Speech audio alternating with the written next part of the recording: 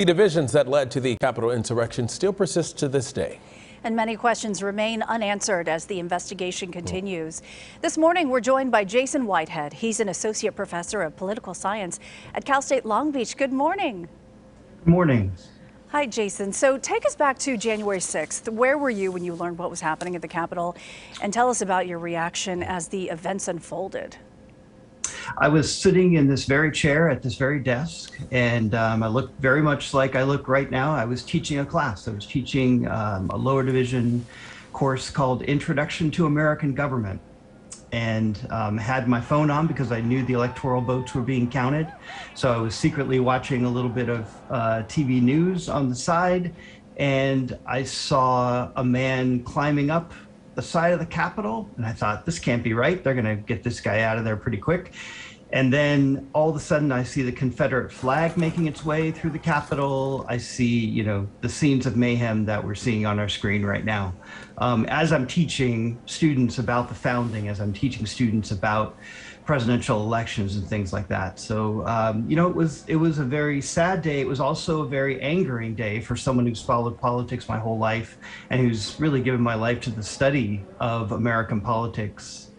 And I think for the country as a whole, it's been something not only to heal from, but really to figure out what do we do to make sure this kind of thing doesn't happen again. Professor Whitehead, I'm with you. I remember watching and my mouth was hanging open the entire time, just like, wow, I can't believe it's happening here in our country here. What does that attack say about the state of our democracy? Yeah, I think what it says about our democracy, it's a good way to frame the question, I think, because I think we can get blindsided by the fact that we are dealing with extremist actors that breached the Capitol that day and allowed the rest of the people to come through. And we're dealing with a Stop the Steal movement and a bunch of other things. So we can get blinded to the fact that our whole democracy, right, has some weaknesses that we noticed on that day. So I would say it's really a two-headed monster. There's institutions and there's culture, right? The institutions throughout the Trump presidency held him from acting in more authoritarian ways, but barely. And the same thing happened on that day. The institution of the Electoral College held, right? The Congress actually came back into session early the next morning and did in fact count the electoral votes and certified the rightful winner of the election. However, the loopholes, the legal constitutional loopholes in our system that allow for competing slates of electors, which didn't actually happen that day, but they were trying to stall in order to allow the competing slates of electors to be put forward. That is a loophole that still exists, that hasn't been closed, and Congress has done nothing about it. And we haven't, as a people, even talked really about amending the Constitution or even enforcing the existing provisions of the Constitution, like the Republican Guarantee Clause, to make sure that states respect the popular vote. That's something that Congress can do. It's something I'm hoping to hear from the president in just a few minutes. The second thing, though, is cultural, which we haven't addressed at all.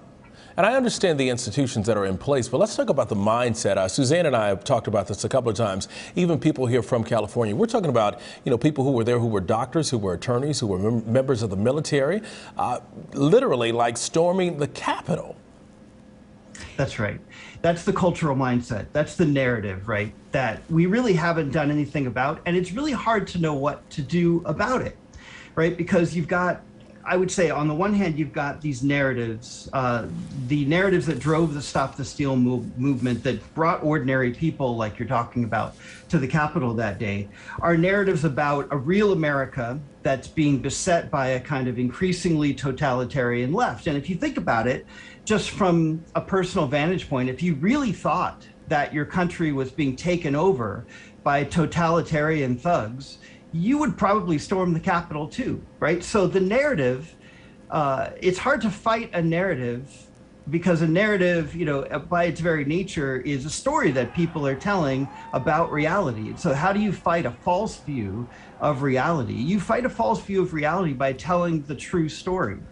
And so the media's been doing a fairly good job of that, but I fear that in our own lives, right, we all know people that are susceptible to these kinds of narratives, and we're being drawn apart by COVID and by a number of other factors going back, all the way to the 1960s. We've been drawing apart as a culture, as a society. Our social capital's been fraying.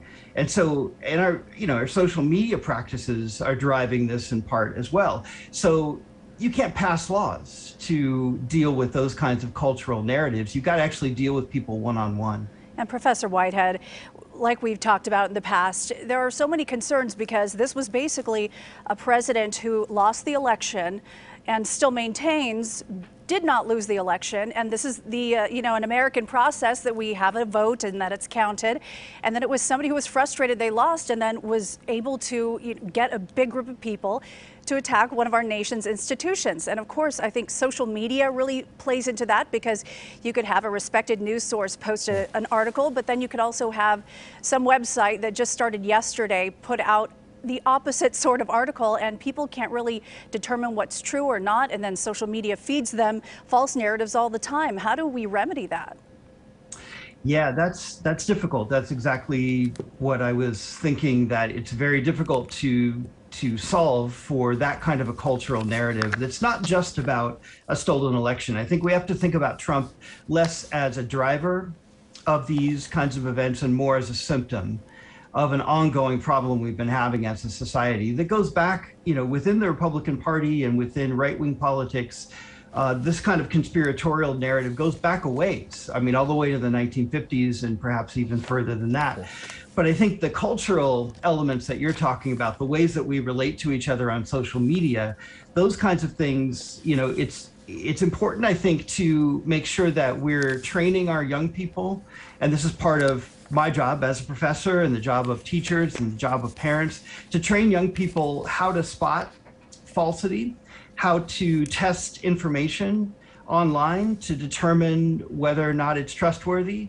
This is not that difficult to do if you spend some time doing it, but I fear that for a lot of people, it's more interesting to click on the stories and stay in the bubble that you're in based on the algorithms that major social media companies provide for you to kind of stay in your own little bubble online and also in person.